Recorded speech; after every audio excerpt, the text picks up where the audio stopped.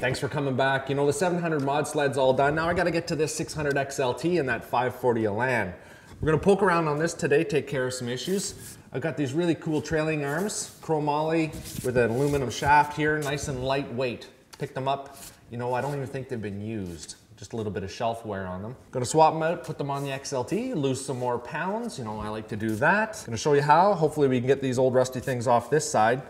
You know, I already put the trailing arm on the other side because sometimes it helps out with the editing and, you know, makes things a little quicker if I know what I'm up against. So that side's already done.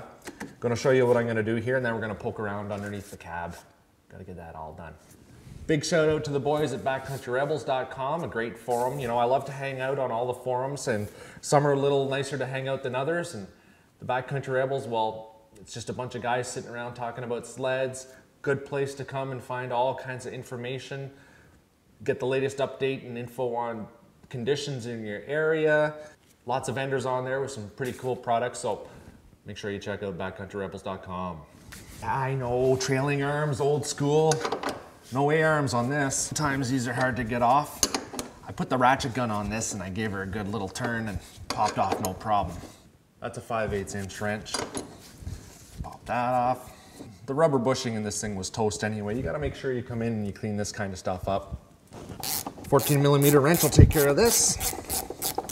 If you can't get that bolt out, turn it sideways. Pop it right out. You should mark this, that way you'll know where that ski leg goes back onto this arm.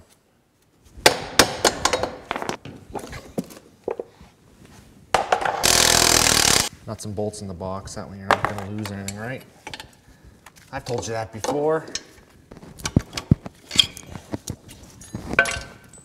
There, that came off actually pretty easy. Sometimes they're seized on there pretty good, but we got it. Now, one thing I'm gonna tell you guys, I'm not sure if I showed you this last time, but I did cut off the sway bar. Now, it does lighten it up by about 5 or 7 pounds, but you just gotta keep in mind that if you're on a trail and you're riding on there, you're not gonna have that sway bar to help you turn around the corner. So I took it off because I'm mainly playing the powder. I want that extra weight gone. But I'll tell you, when I do hit the trails for short periods and when I go to turn, that front corner wants to dip down and I don't get the real cornering like I should. That's just the price you pay. So if you want to play on the trails, don't cut the sway bar off. There is a noticeable weight difference in these. Probably 2-3 pounds. Say bye-bye. In a nutshell, installation is pretty much the reverse of what it was. Now there is an adjustable heim joint on this, which I kind of like. Gives a little bit more movement. There's no rubber bushing in there to wear out. That's pretty sweet.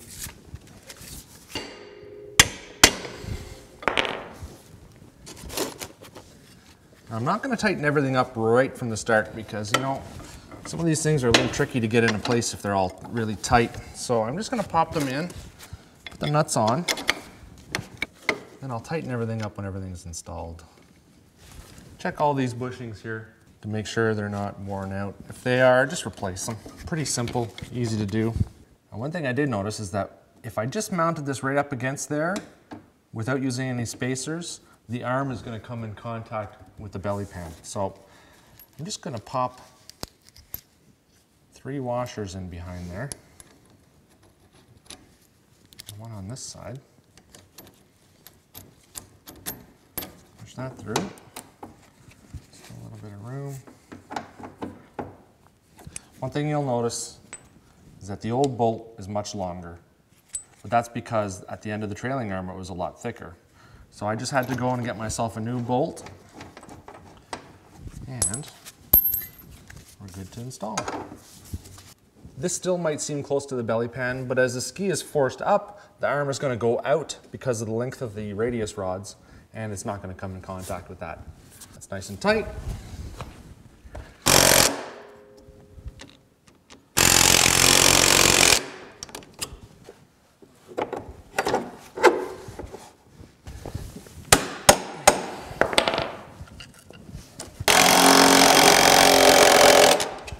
Those old arms look pretty good on there. $100 used on the internet. It's a pretty good deal. You know, I just freed up 4 or 5 pounds off the old XLT. She's gonna love me for it. Gonna have some more fun in the powder with it. Make sure you come back and check it out. You know, I gotta clean the carbs up, change the jetting a little bit, and check the chain case, make sure the chain is tensioned right, a bunch of other little things. So thanks for watching. Make sure you come back and check out my other videos.